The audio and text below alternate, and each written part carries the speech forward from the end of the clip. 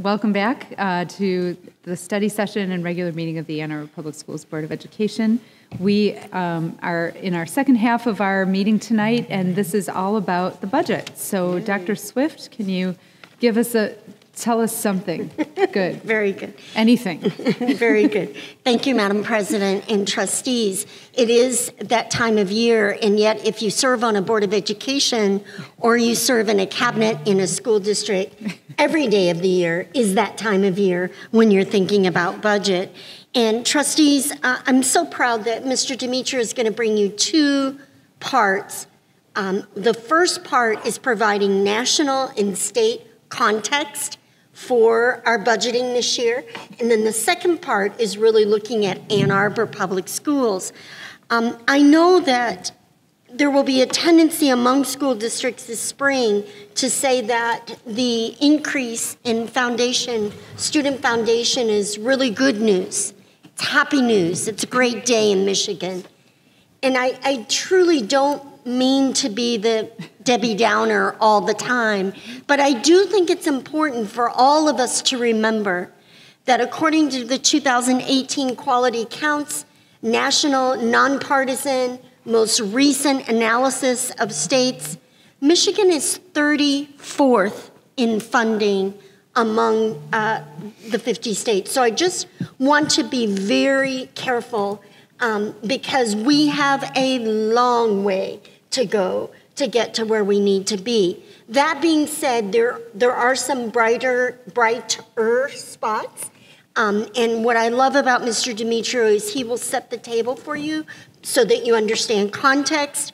And trustees, we always do this so that when you go to advocate, you have the slides, you have the studies, you have the information. Now, he has extracted a few things out of about 5 presentations that I sent you yesterday. So he really tried to summarize some of the high points. And of course, we'll be happy to visit as long as you would like. April is our preliminary month. May, we will clarify further. And then trustees, you know that by law, by June 30th, you must pass a balanced budget for 2018. So this is the first step of 3 steps that we go through here at the close of our fiscal year. With that, Mr. Demetriou. Thank you very, very much, Dr. Swift. Good evening, everybody. And we'll start first with some of the comments and context around the federal budget and where we are. So the administration tried to pass several pieces of legislation, like changing the Affordable Care Act. They were not successful in doing that. They tried immigration legislation. They were not successful with doing that. They promised infrastructure, $1 trillion worth of infrastructure changes. We haven't seen that. What we have seen is tax changes. So we'll talk a little bit about those tax changes. And another comment is that this administration has had so many scandals so far. Their day-to-day operations are consumed with dealing with those scandals. But as far as the tax changes that were passed, they were basically reducing taxes for corporations. And the impact of that, we'll talk a little bit about it, but it's reducing it for U.S. operations. They're reducing it from 35% to 21%, which is a huge tax cut. And then for operations that they have overseas, they're reducing it from 35% to 0%. So if you think long term, this policy will encourage companies to have operations overseas rather than the U.S. Before I start, I also want to mention that last week, Ms. Matheson and I were at Michigan School Business Officials annual conference in Detroit. So for 3 days, we watched registration, presentations and received a lot of knowledge from a variety of sources. So these presentations are some of the highlights of the ones that we've seen, and we give the credit to where we received the presentation from. So on the slides down here. So this one was from a professor from Michigan State University. He's an economics professor. So these slides. So this one shows 50 years worth of data in what's happened to the highest bracket income earners so people that were earning about $125,000 back in 1967, now they're earning, and this is adjusted for inflation. So this is like $1967. So now they're earning about $225, almost twice as much as they were earning before when it's adjusted for inflation. So then when you look at the middle class around 50,000, it hasn't changed. Then when you look at the people that are close to poverty or within poverty, that hasn't changed at all.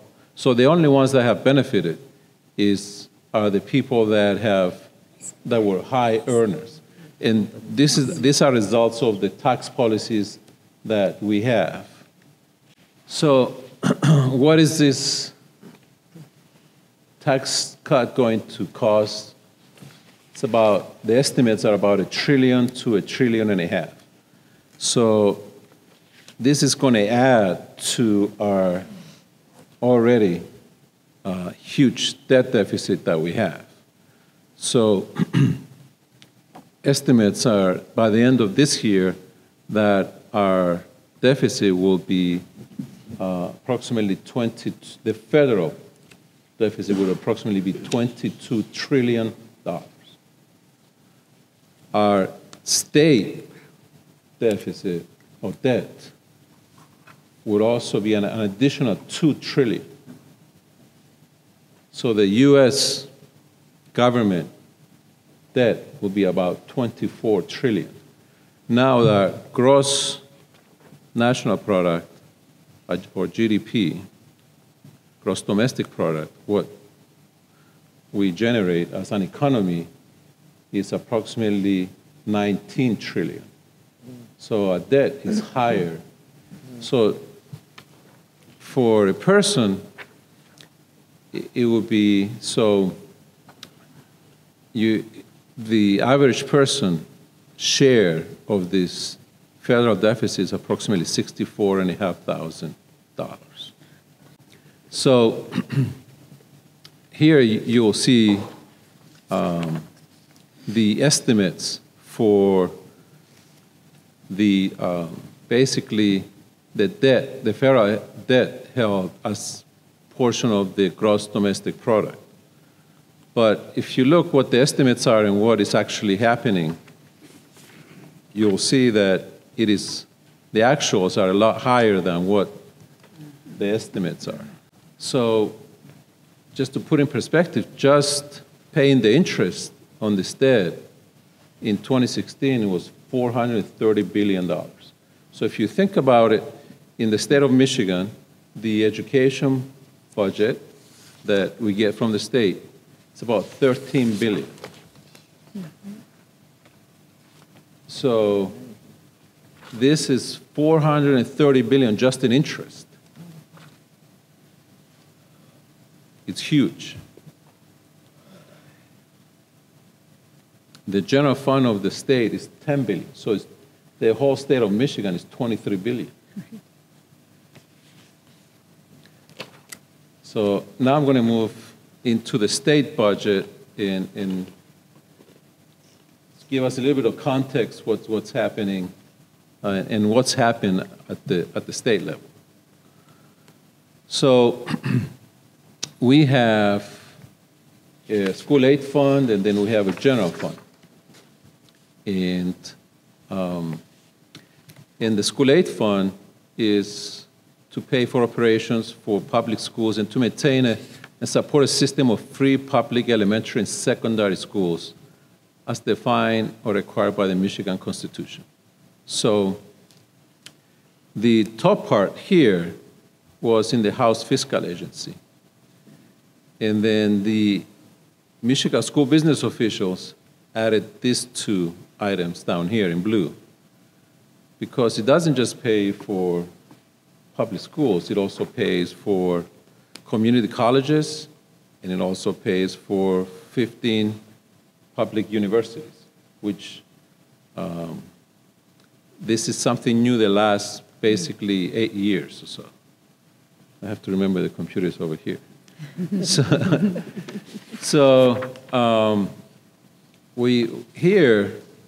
We're showing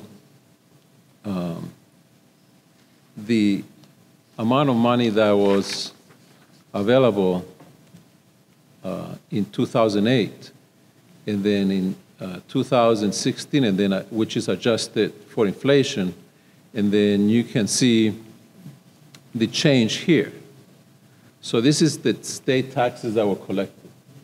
So then you can see that we're collecting about 1.6 billion less. And then where is that change? And when we talked about taxes earlier, and here is business taxes, $2 billion. So you can see whatever is happening at the federal level is also happening at the state level, where we're collecting less taxes. And this is the general fund. And you can see in 2000 so we're here at 2018, 18 years, and there's no increase in how much taxes are collected, and it's primarily due to tax cuts. And over here, it is primarily, it's a combination of things where the economy and the tax cuts came in 2011, I believe. So even the economy in Michigan, right now, our economy has never been as robust as it is today. But you don't see that in the taxes collected in the general fund. So then this is the relationship between the general fund and the school aid fund. So in 1994, we passed Proposal A, where there were certain promises made that we would go to a state kind of funding, and then that the state, one, would not harm school districts that were highly funded, or that communities chose to tax themselves to have really good schools. And then also that the effort that the general fund was making towards the school aid fund, which was approximately $665 million, that it will remain the same. But even short time period afterwards, the state started reducing its effort in contributing to the school aid fund from the general fund, and then we'll come to the point now that the school aid fund is contributing to the general fund almost $800 million, which is the proposal from the state, about $790 million towards, and almost all of it is towards colleges and universities. So what has happened with the foundation? So, and you can see in the beginning years, they were called equity payments. Some school districts would get more than other districts. So we had a big cut here to the foundation of $470 for school districts around the state. But also in Ann Arbor, we experienced an additional $233, which was part of a foundation. So we experienced approximately over $700 in cuts to a foundation. So what's being restored is this 30, this 50, this 70, and 60. We're not even close to what it was. Our foundation in 2009, I believe, was $9,723. Our foundation today is $9,290. And even with what is going to be proposed later, we will not be at the level we were in 2009.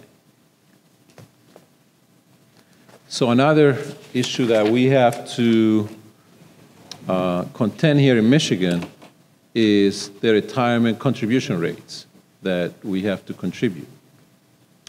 So this chart shows by state, and then you can see Michigan. You can see really well. I think that's Michigan, so we're 5. So the blue part is what the school district contributes. The orange part is what the employee contributes. So without the 147C, the 147C is the what we call unfunded accrual actuarial liability, or UAAL, of retirement, which is the money that comes in and then the money that goes out. So it's still a retirement cost. So when you include that, we're almost at the top. We're second, only second to Illinois, and Illinois has extreme issues with their retirement, with their pension system.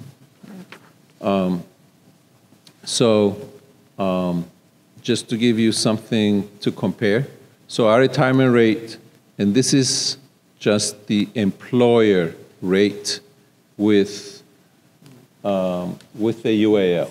This is what the school district pays. This does not include what the employee pays. So you can see that about $2,000 per student goes towards the retirement system in Michigan. And then in Florida, 7.2%. And this is basically, we made it into Michigan dollars. So you can see the extreme difference between Michigan and other states. So now that we kind of set the context of where the federal government is, the state is, so then those were not good news, but true news. Okay. So it was not fake news. Not fake news.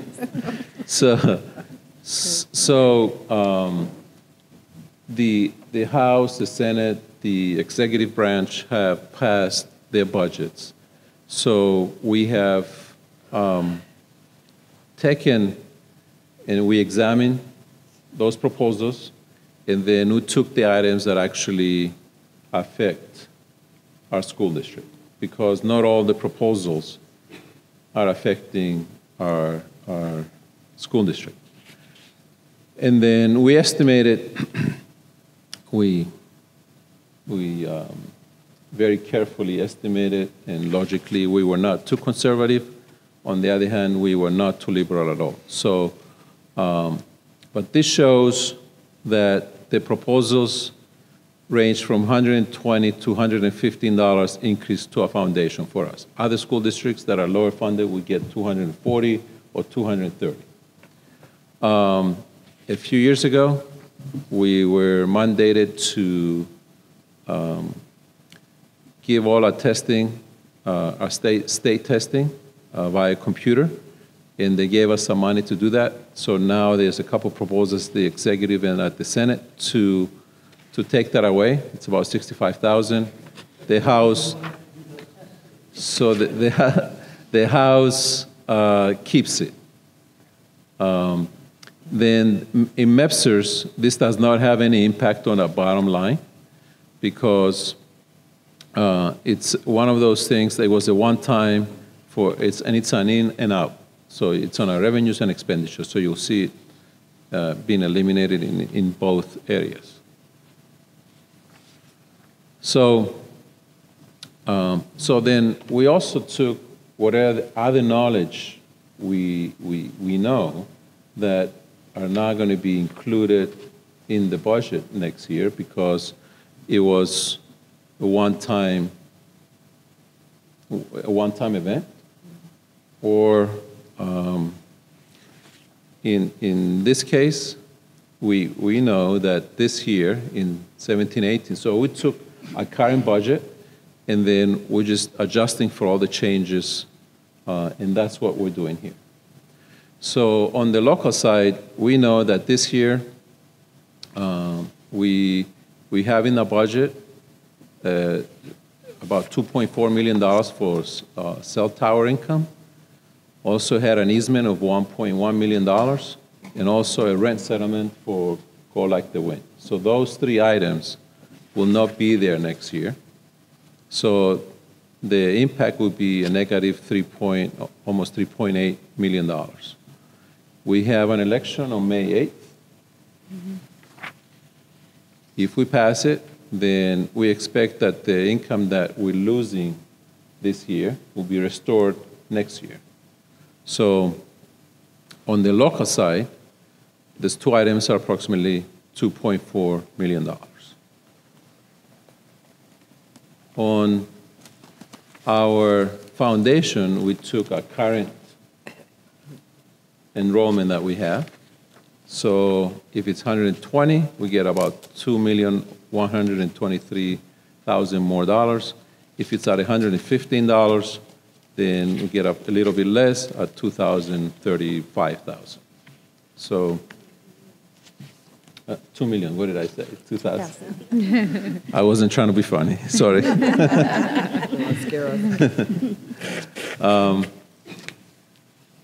So on the state, so we're trying to calculate on the state revenue, what are all the changes that we're expecting. So if the foundation increase, this is the 120 or 115, then we expect our enrollment to increase by approximately 240 students.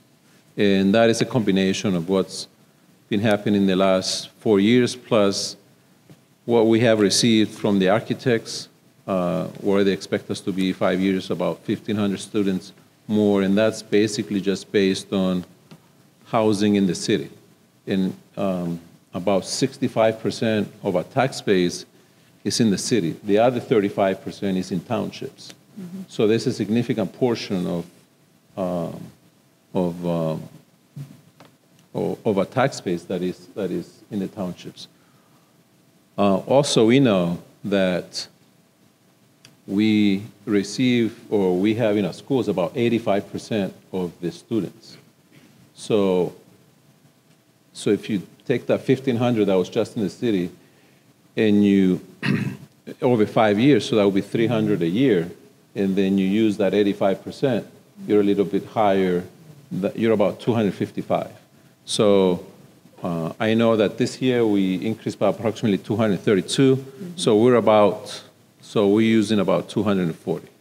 So by using the 240, $8,400 per student, then we expect another $2 million increase. And why 8,400? Sorry. So it's some of the students are from School of choice. Schools of choice, and it's a combination of those two. Okay. And the schools of choice, they're going up by 240 primarily, and we're going up by 120. So it's a different number than we've used in the past. So, yes. Yeah. Okay. So I should have prefaced, this is very, very preliminary. Mm-hmm. So these numbers, we're going to be adjusting these numbers as we go into June. So we already know with special education funding from the state, we get paid a year behind. We know the expenses, we know approximately how much our expenses are going to be this year. So this is the additional, what we expect to get additional from the state. Also, this is where we talked about the $65,000. We already talked about this $2.7 million. And also, we received this year approximately $3.8 million for tax-based adjustments that go back to, I believe, 2012 all the way to 2017. So there were several years of tax-based adjustments that the state owed us money and they paid us this year. So basically from the state, we expect our revenues to be reduced by these figures depending on which proposal passes. And so in total, we also expect, to receive additional Act 18 money because we have more special education costs. And the Act 18 money, we get paid 2 years behind. So we already know those costs from last year, and we expect that we will get a little bit over $1 million more from Act 18. And so overall, we expect our revenues to be lower by a little bit over $2 million. Now, let's go to the expenditures.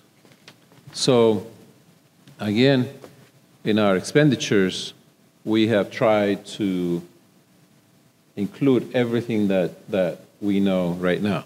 So we know we have certain collective bargaining agreements that next year, no matter what the fund balance is, they will still get a raise. So that is included here. We also know that we estimated a healthcare increase of approximately 5%.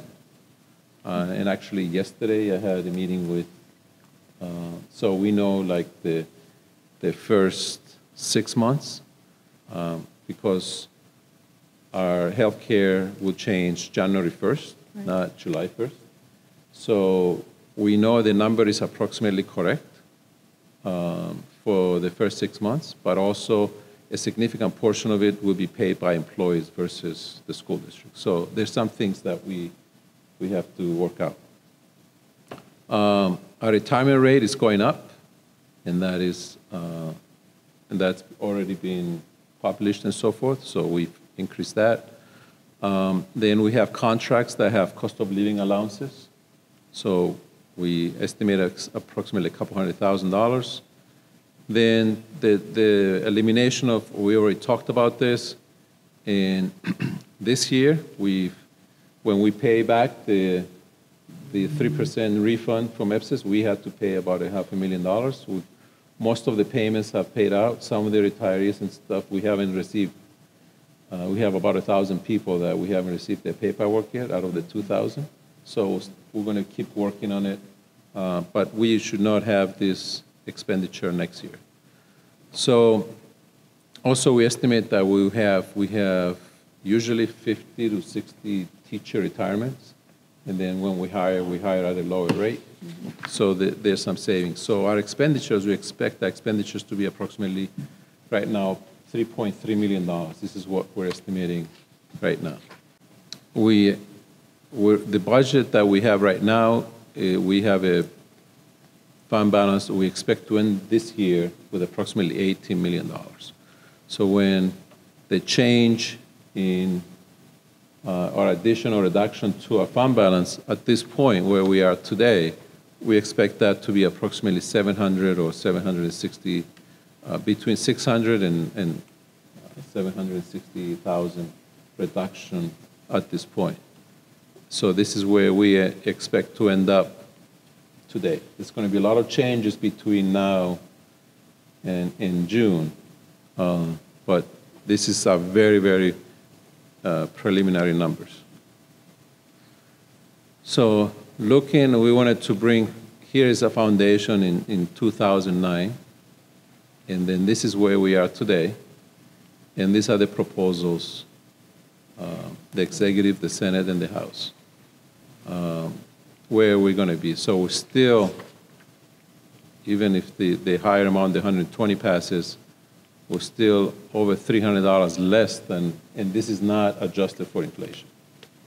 This is just, straight dollars. So then when you adjust for inflation, we were at 11,000, and then next year we're projected at 9410. So you can see that our purchasing power has been reduced by 20% or so.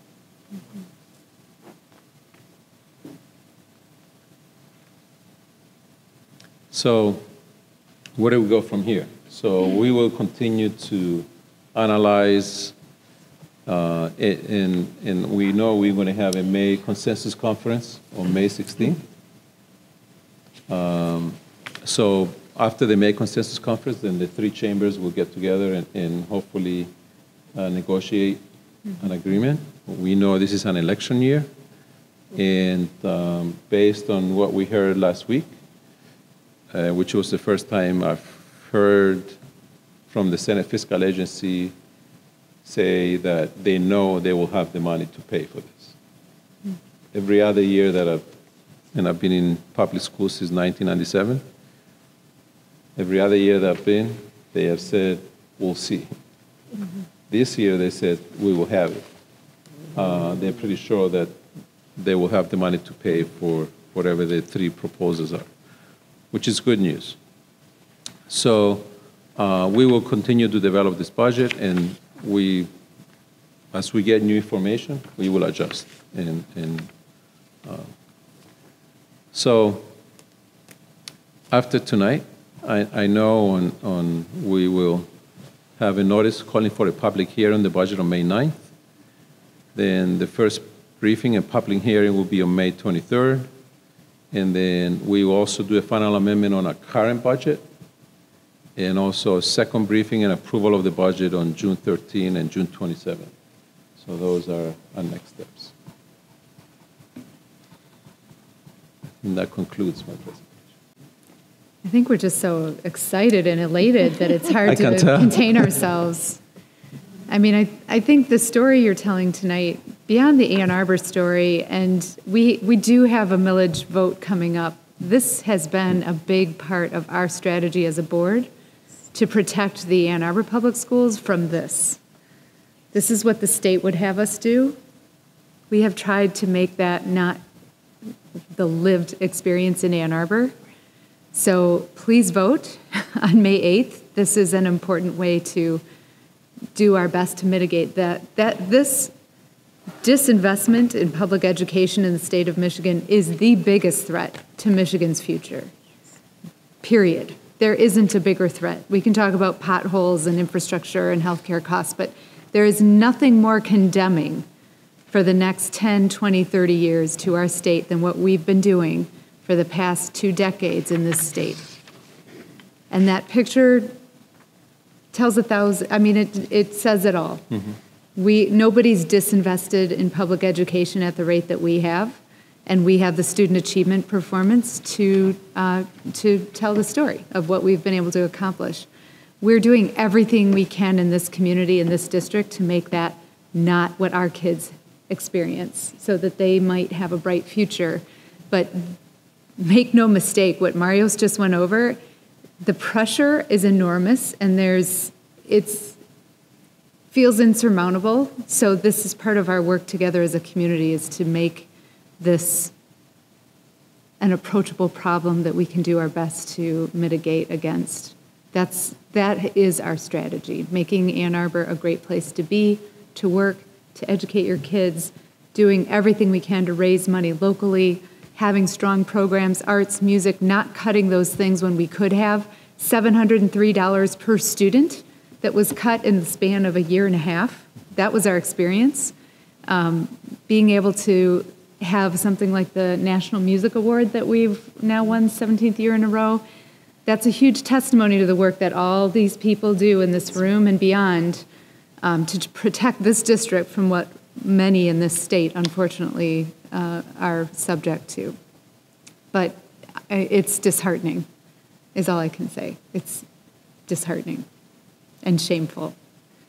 So I'm hoping we'll have different people sitting in seats in Lansing that understand the basic direct correlation between what you invest in education and its impact on the economy. That $1 billion that Rick Snyder passed when he first got in office as a tax break to businesses that was an enormous cut. That was the $470 per student. And then the cutting of the 20J funds, the $233 per student that Ann Arbor felt that nobody else in our county has the experience of, we have yet to catch up.